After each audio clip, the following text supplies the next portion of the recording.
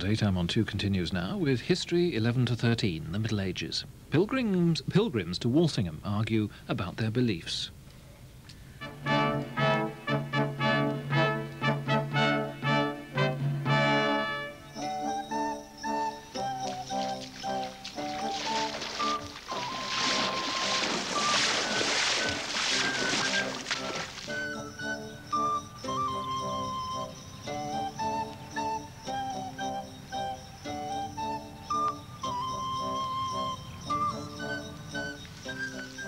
This priest looks happy.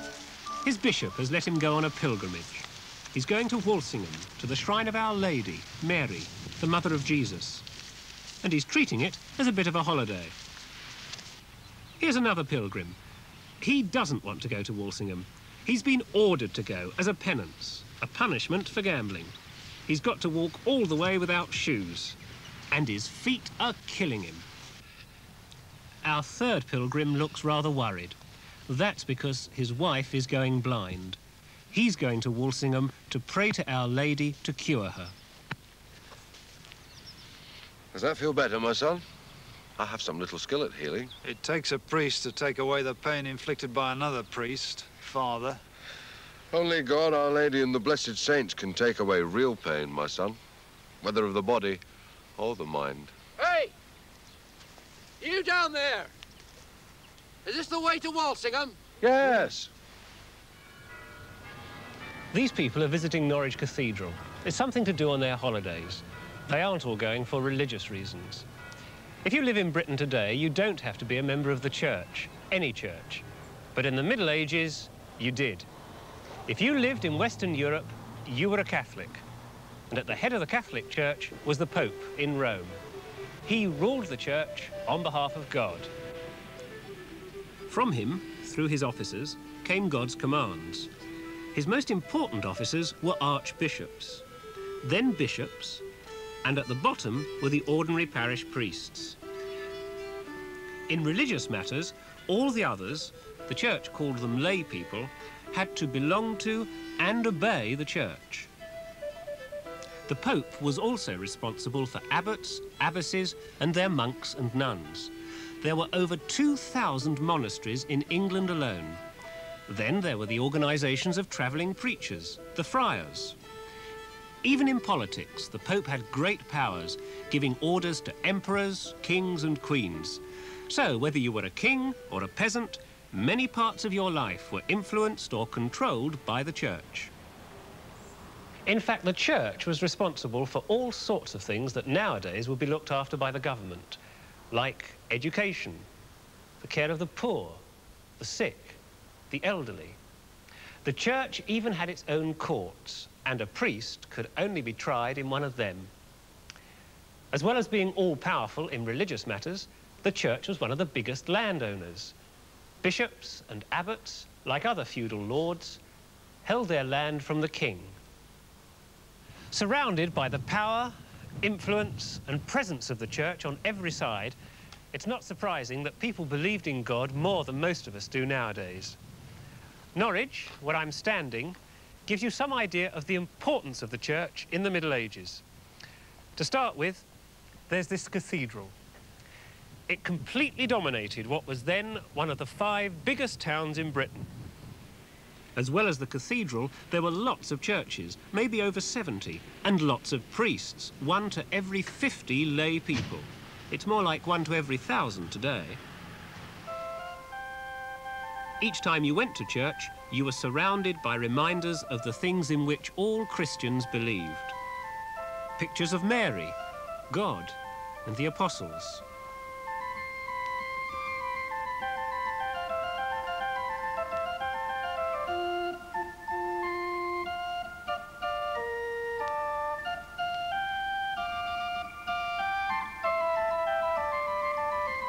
If you were baptized a Christian and did what the church told you was right, then, when you died, you would live with God and his saints in heaven.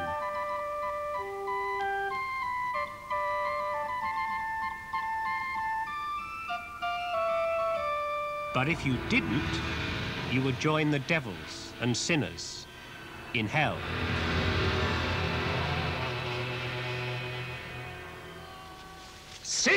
sins, a rotten teeth burning in the mouth, but you can buy forgiveness, pardons, blessed by the Pope himself. And look, holy relics, a knuckle bone from St. Peter's right hand, a feather from the wings of the angel Gabriel, and a piece of the true cross itself.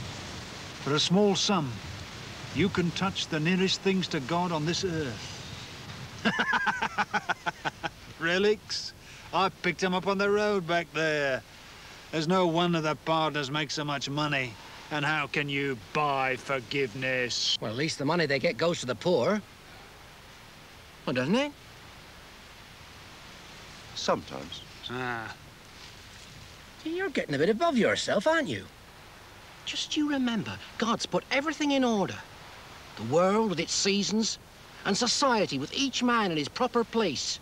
Well, there's the king at the top, then the Lord, and then somewhere right down the bottom, you. Oh, I know my place. But it doesn't stop me thinking, does it? You should just show a bit of respect to those above you. Like the priests, for example. Priests? No disrespect to you, Father, but there's a priest near our village. He can hardly read. He does the service in Latin, as he must. We don't understand it, of course, but neither does he. Mind you, he's got no time to learn all that. Why not? Too busy dressing up and chasing women. There's about as much chance of him going to heaven as there is of me throwing 3 sixes. I will throw him away later. You'll suffer in hell for your sins. You'll hang by your tongue from a tree of fire. But you do believe in heaven and hell, at least. Well, of course I do. It's bad priests and monks and friars that I don't like. There's nothing more certain than hell. We're all equal in death, and we'll all be judged. I saw a mystery play once. It showed sinners in the world of the dead. They were saved by our blessed Christ on Judgment Day. Principes, porta tollite. Open up and let my people pass. To most medieval people, heaven and hell were as real as Italy, the country where the Pope lived. And a lot of them thought that they were sure of going to heaven if they cut themselves off from the world and devoted themselves to God. Monks and nuns did this by living in separate communities called monasteries. But they still had a responsibility to feed the poor, care for the sick, and give travellers a bed for the night.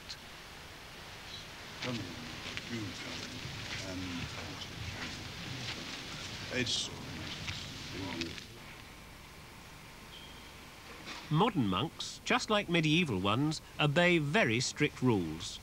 They make a promise to God that they will never marry, that they will own nothing, and that they will always obey their abbot. Much of their life is spent in total silence.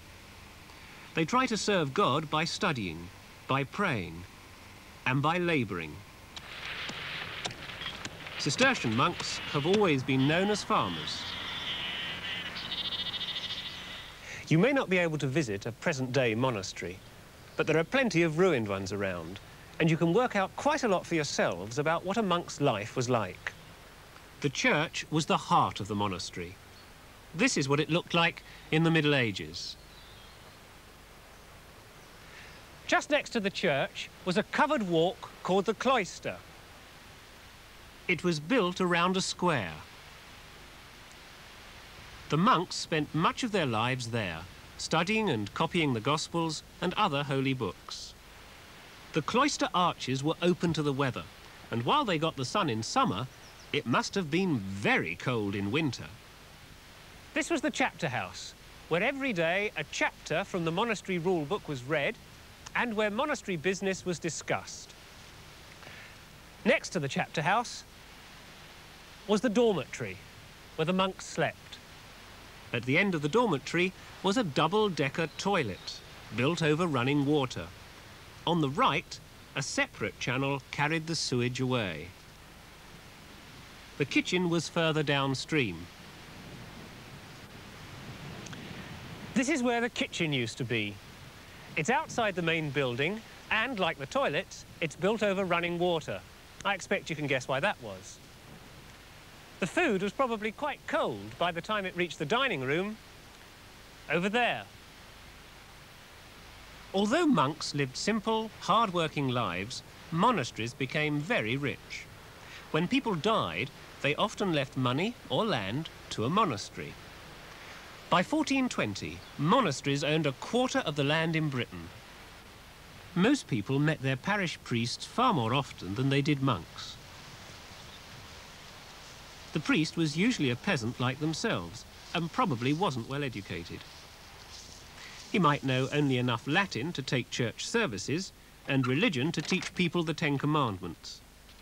But as a priest, he had the power to baptize, marry and bury them, to give them mass, and to forgive their sins. He also knew a lot about people's problems. Well, my son. Bless me, Father, for I have sinned.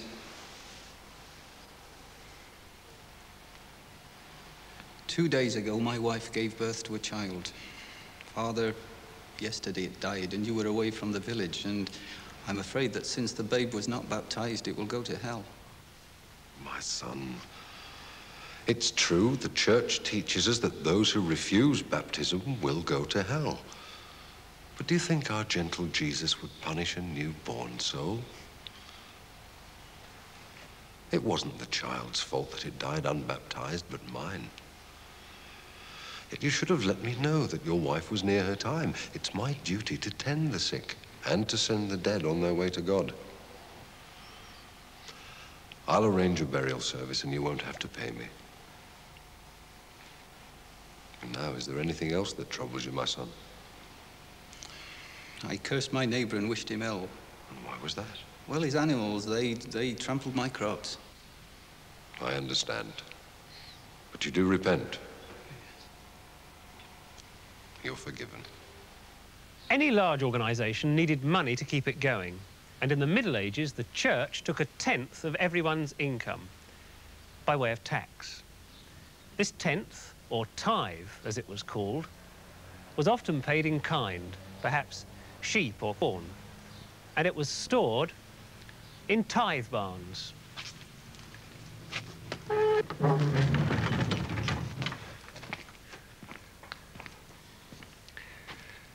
As you can see, a tithe barn was huge, up to 50 metres by 8. This one holds enough to feed an army, but in fact, most of the produce was sold. So where did all the money go? Well, some of it went to support the parish priest. There were some priests who had several parishes. They took tithes from them all, looked after one, and pocketed the difference. But there were plenty of priests who took just enough to keep themselves alive and gave the rest to the upkeep of the parish church, to the poor, and to the bishop. But if the bishops were so rich and powerful, why did they need extra money? To pay for hospitals, just for a start. This is a ward in the Great Hospital, Norwich. It was founded by a bishop in 1249, and more than 700 years later, in fact, until only a couple of years ago, elderly people still lived here. These little cubicles were put in the 18th century to give people some privacy and somewhere to put their belongings. Before that, the sick or elderly were housed in open dormitories. The sick were treated with medicines made from herbs, and a lot of them really do seem to have worked. Treating colds by a herbal inhalation is a very old remedy, and so is using water to bring round someone who's fainted. But I don't like the look of this eye operation. Today, the Great Hospital has a well-equipped sick bay, and the elderly have their own housing. This is one of the oldest parts of the Great Hospital, the cloister. We've already seen that cloisters were used for studying. They were also used for teaching, and the first students were generally people that wanted to enter the church. You see, the church was the only big international organisation. It had its own law and its own language, Latin. Even a parish priest needed enough Latin to say the daily services. The higher clergy needed much more education than that. If you became a bishop or an abbot or an abbess, you might have to advise the king, act as a diplomat, or manage a vast estate. That's why the first proper schools grew up around monasteries and cathedrals. By the later Middle Ages, boys' grammar schools had been founded, but the teachers were still churchmen and very strict. A reading book says, "Dear master, if we do not learn well, we beg you to beat us." But a schoolboy's rhyme said, I wish my master was a hare, and all his books hounds were, and I myself a jolly hunter. To blow my horn I would not spare, for if he were dead, I wouldn't care. Most of what I learned at school was beaten into me. Me too. Didn't hurt as much as this, though. Never mind, you're in good company. Many's the king who's walked barefoot to the Holy House. Well, the last mile from the Slipper Chapel, anyway. It must be very important. It is. My wife's going blind. I had this image made in wax to leave at the shrine. When it's blessed, she may be cured. Well, go on, laugh. No. Faith can heal. Real faith. And I'll take back some holy water to bathe her eyes with. Don't take it all. I need some too. For yourself? To cure the lepers of my village. I've come for them. There'll be an all-night vigil. Will you join me? Yes. If my wife's cured, I'm going to come back here again with a gift. I would have thought the church was rich enough already. You have no right to... Will you pray with us tonight? Perhaps. I probably won't be able to sleep anyway. Because of being so near the shrine? Nah, because my feet will be killing me. Oh, come on then, or we won't even get to the Slipper Chapel.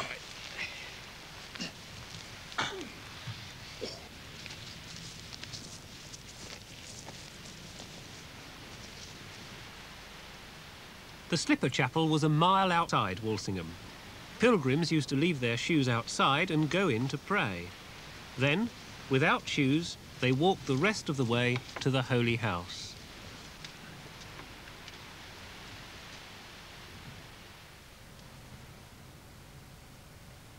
Shrines like Jerusalem, Rome, Canterbury, Compostela in Spain were visited by tens of thousands of pilgrims every year. And an official souvenir industry grew up round them. If you wanted to show that you'd visited a particular shrine, you bought a badge. This badge comes from Compostela. If you couldn't afford the badge, you simply put a scallop shell in your hat. And this one comes from Walsingham, where our pilgrims are going. The badges were mass-produced. You simply poured hot lead into a mould like this, waited for it to cool, and then out came the badges. Other craftsmen were employed to make little bottles which would be used to hold holy water or oil which had been blessed, and which would then be rubbed onto wounds to soothe and hopefully heal them. The priest and the married man will have theirs filled when they get to Walsingham. But what about the gambler? Will he still be just as scornful when he gets there?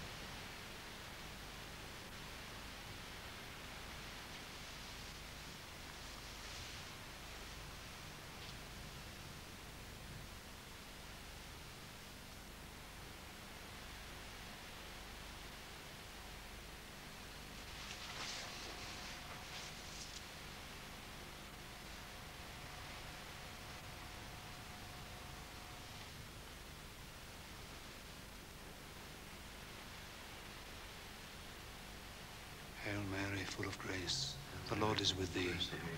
Blessed art thou amongst women, and blessed is the fruit of thy womb, Jesus. Holy Mary, Mother of God, pray for us sinners now and at the hour of our death. Amen.